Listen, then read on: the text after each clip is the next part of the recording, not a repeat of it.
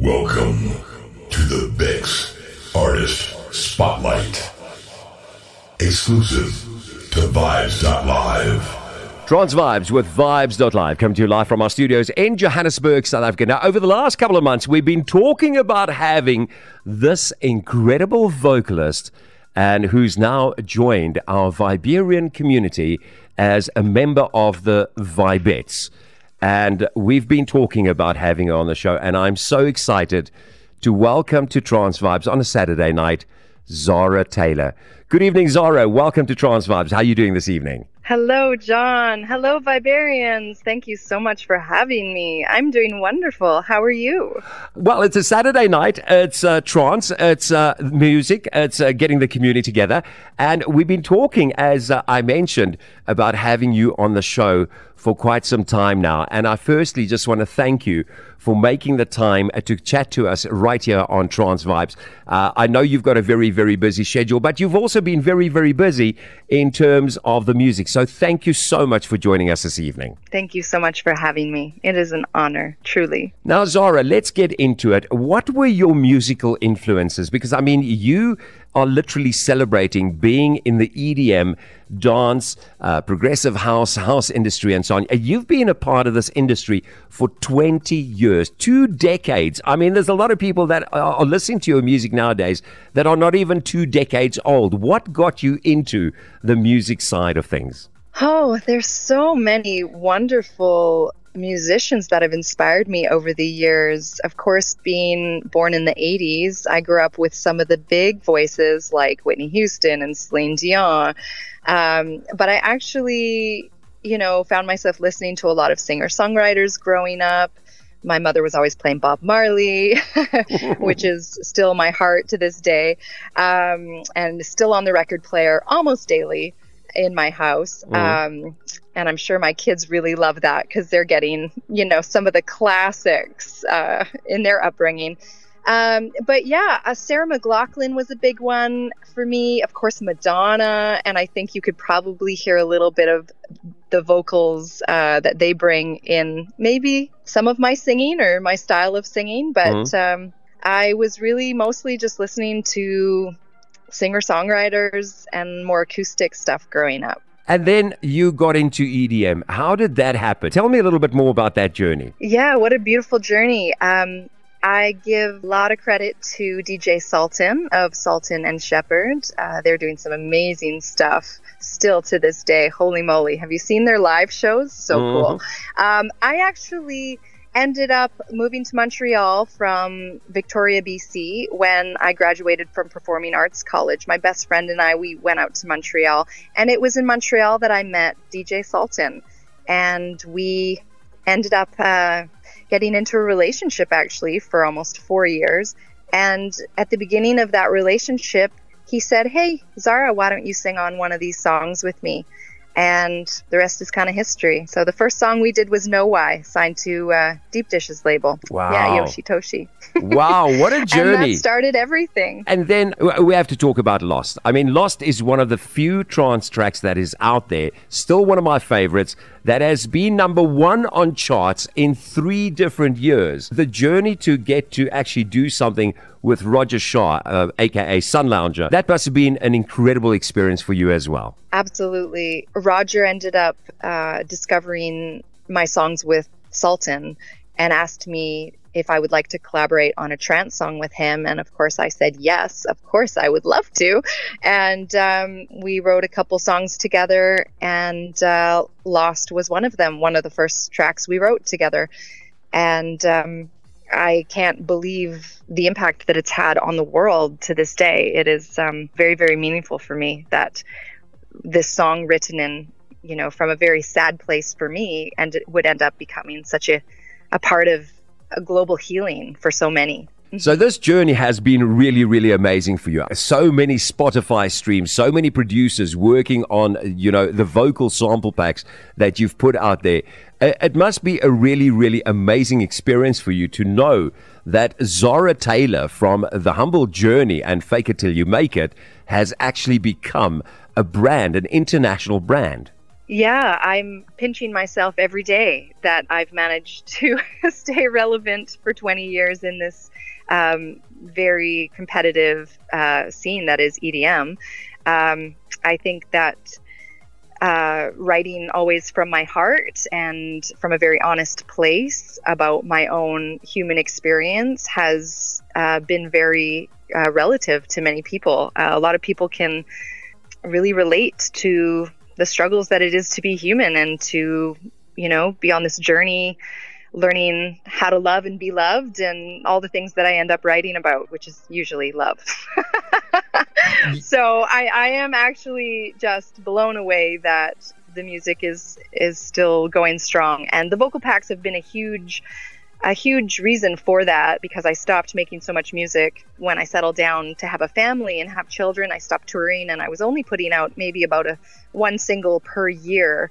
And then once I released the vocal packs, it really allowed for my music to just spread around the world and continue to be remixed on a daily basis, and new remixes coming out almost every day, and just keeping my name kind of out there, and keeping the music new and fresh, like vocals that I had maybe written 20 years ago are being remixed today and coming out as new songs and charting and signing to major labels. So it's quite a cool thing, these vocal packs. They've really allowed for my career to stay, like I said, relevant even during my downtimes, and even though I'm not touring. So I think that is a huge reason for it. Like I said, I'm getting new remixes in my inbox almost every day. And when I went to calculate on YouTube, how many of these songs and views are out there, there's over 150 million streams on my name, on my songs, just on YouTube. So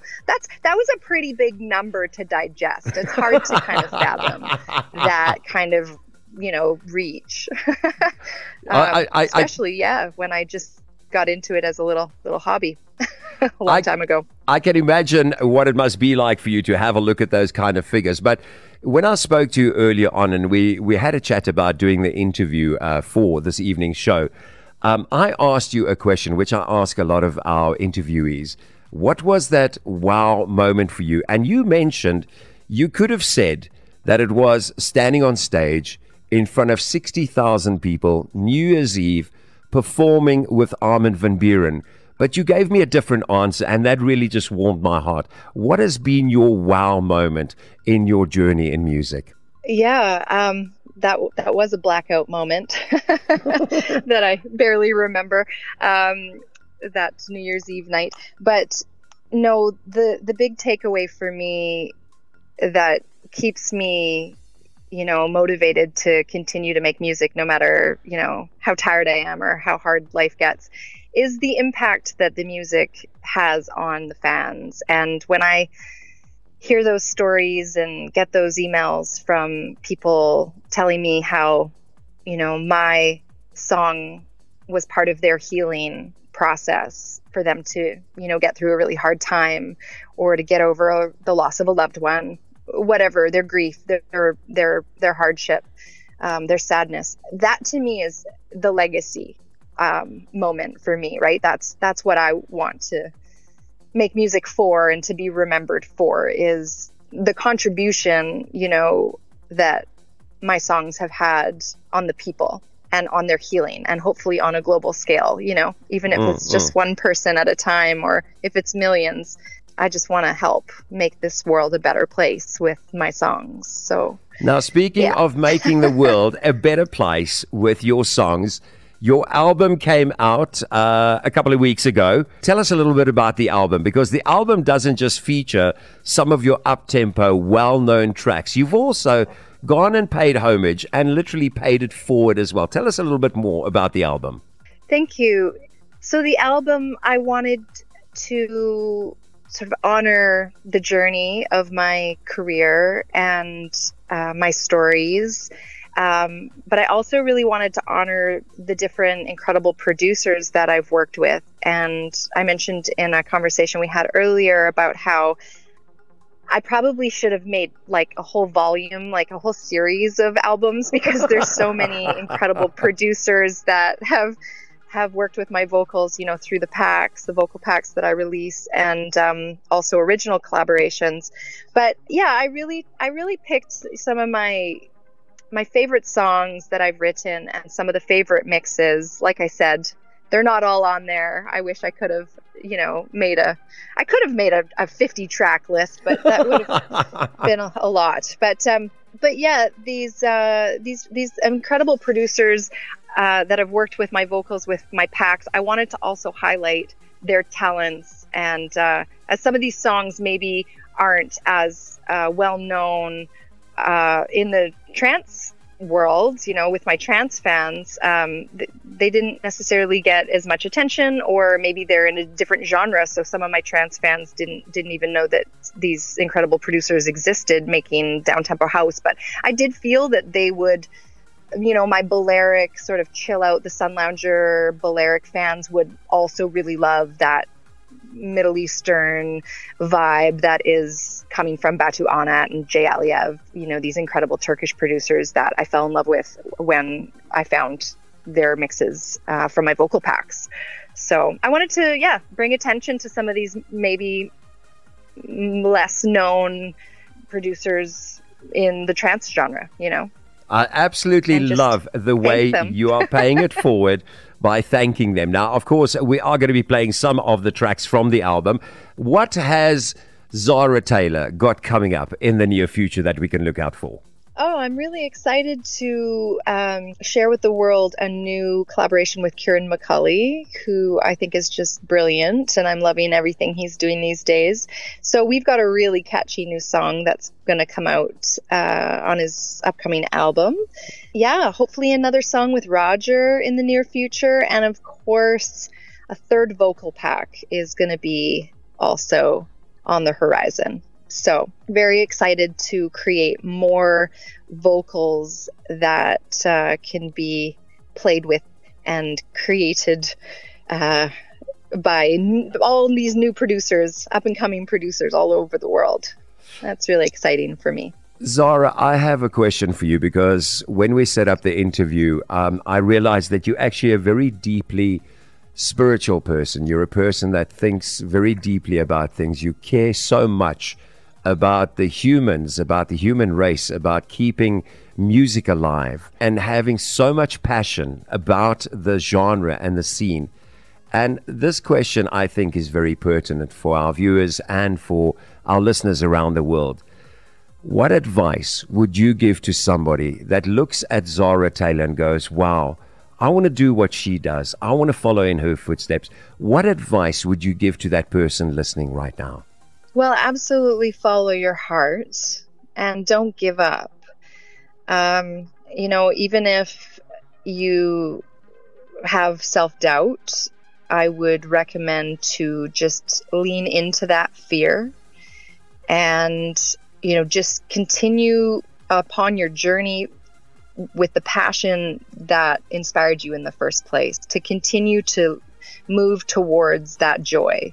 If it brings you joy, keep doing it, even if it's hard, because I feel that it's only in the doing of the hard things that we get to the other side and we get to reap the rewards, right? So believe in yourself and don't give up, and look for your peers and your community of supporters that lift you up, that that believe in you, that tell you you can. Surround yourself with those people, with the high vibrational people that are doing also inspiring things and that tell you you can, right? Yeah. Try and quiet the noise, the people who are like, oh, dream smaller. Yeah, don't spend your time on those people. Spend your time on the big, surrounding yourself with people who dream big, and keep moving towards that, even if it's one step at a time. Keep moving towards the dream.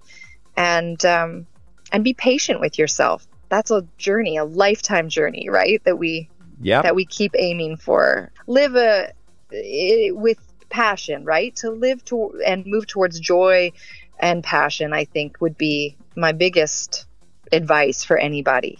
And I love the way that you said earlier on when we were setting up the interview that the one thing that a lot of people make the mistake on is by comparing themselves to others and you found your breakthrough by not comparing yourself to others. Yeah, I think it's easy as artists to compare ourselves to others.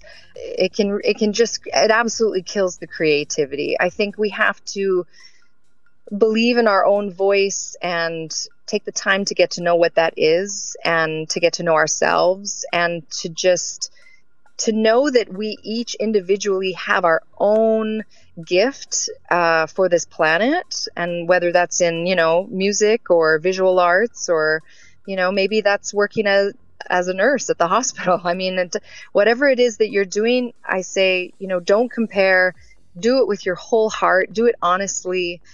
Just try to live the most authentic life, because I really believe that when we live in authenticity with who we are, that our gift that we are born with for this world can truly shine. So to try and, come back to the most authentic version of yourself. And I think what that means is letting go of the comparison, right? To stop trying to, don't try to be something else or someone else or sound like someone else. Just get really in touch and in tune with your own voice, whatever that is. Love it. Absolutely love it. Zara, thank you so much for joining us on Trance Vibes and for becoming an instrumental member of the Viberian team.